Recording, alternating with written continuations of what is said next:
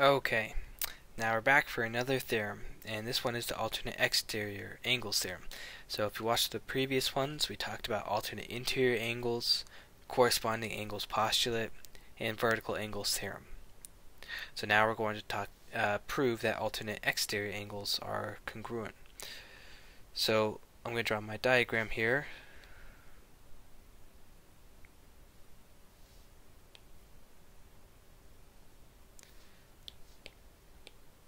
Okay, so again, I'm going to refer to this line right here as the transversal T, and it's going to be cut by, it's going to be cutting lines L and M are parallel. So L and M are parallel, cut by transversal T.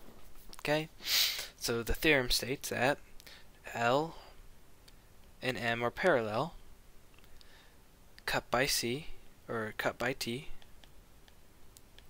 and T is the transversal.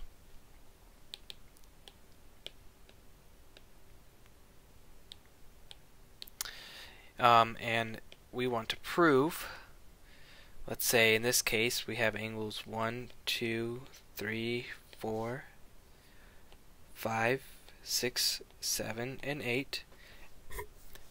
We will prove that angle 1 is congruent to angle 8.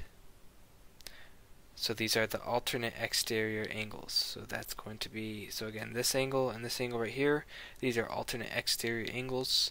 Let's prove that they are congruent.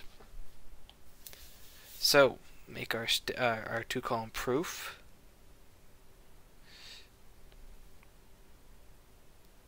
So we have our statements here, reasons here.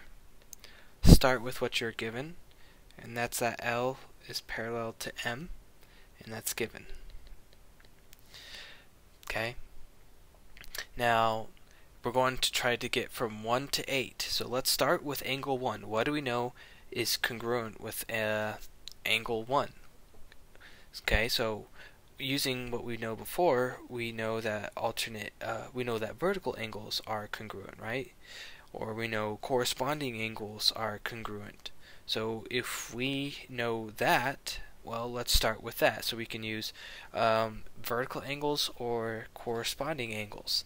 So it's up to you guys which one you want to choose. So I'm going to go with vertical angles. So the vertical angle from 1 is 4. So I know that these are congruent.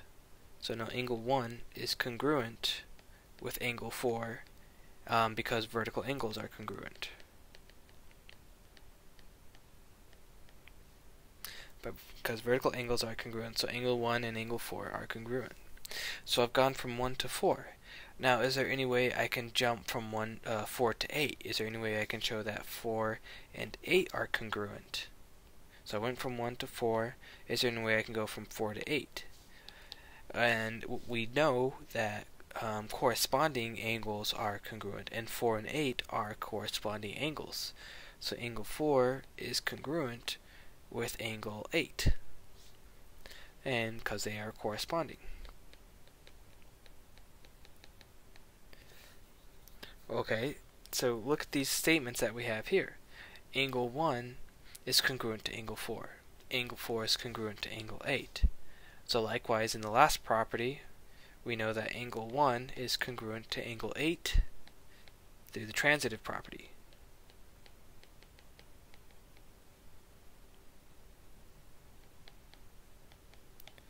And there you go. We just proved that they are congruent. And through a similar argument, we could also prove that angle 2 and angle 7 are also congruent.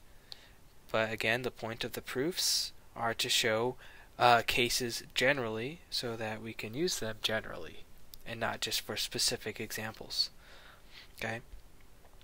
Okay, that's the alternate exterior angles. In the next video, we'll cover the very last theorem, which is same side interior angles.